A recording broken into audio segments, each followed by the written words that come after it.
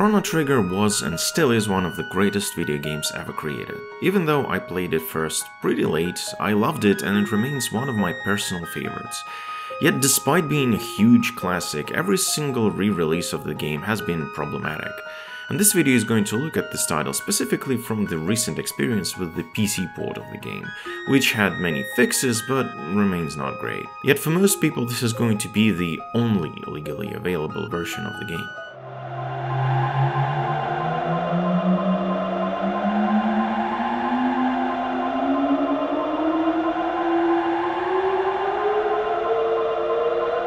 I could spend minutes and hours talking about how good everything about this game still is. Despite being almost 30 years old at this point, so much about Chrono Trigger doesn't just hold up, but feels better than a lot of the games we get today.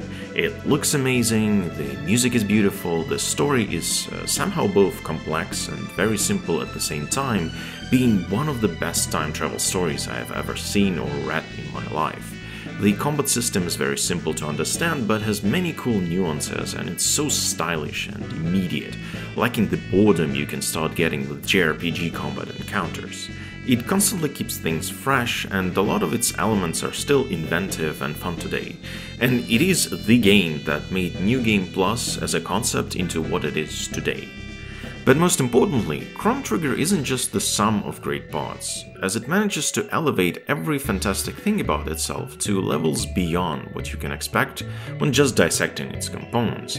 Despite being just, and I'm putting a lot of quotation marks here, just around 20 hours long for the first playthrough, it's the most jam-packed 20 hours you can get not just from an RPG, but any game, period. Even in 2022, it remains a benchmark of how to make your game interesting for more than a couple of hours.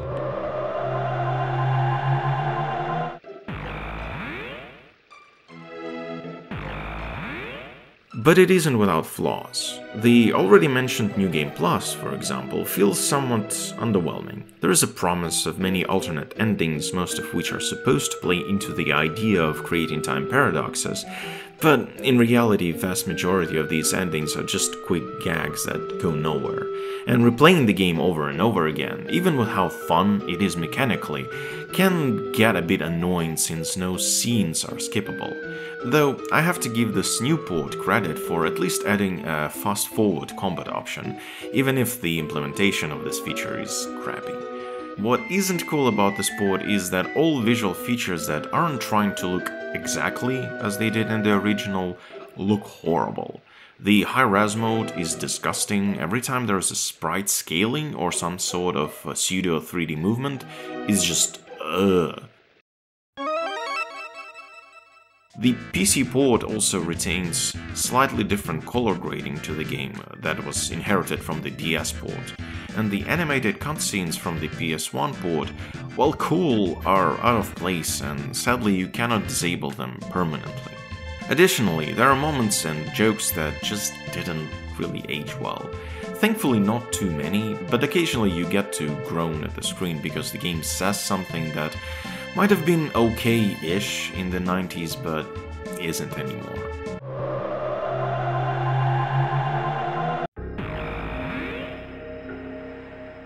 The worst parts about Chrono Trigger on PC are entirely on re-releases, however. Where already mentioned smaller changes like color grading can be okay, where retranslated text is occasionally actually much better than it used to be, the new content that was added since the DS port is absolutely abhorrent. If you attempt it, it will ruin your enjoyment from the game, it breaks the flow of the title entirely, and it's everything the main game is not. It's tedious, unfun, grindy, and pointless. Even the new ending path that is supposed to tie in with Chrono Cross is just not worth the time or effort to do. So when you get those new portals appear with the Lost Sanctum and the New Game Plus ones, just ignore them. And the rest of the problems are unique to the PC port. It can still crash, still things render incorrectly, like numbers higher than a certain amount.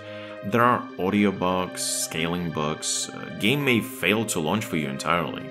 After many patches, it's a far better experience than it was on launch, but it's still not acceptable for a game like this.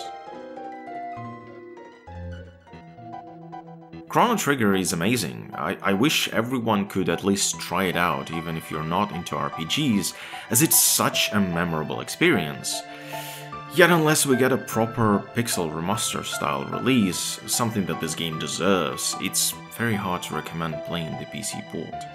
I still will, because the wonder of the original game shines through, and the issues aren't as numerous as they were. I was glad to replay the title yet again, but I'm still hungry. That is, for a better release so I could enjoy replaying it even more.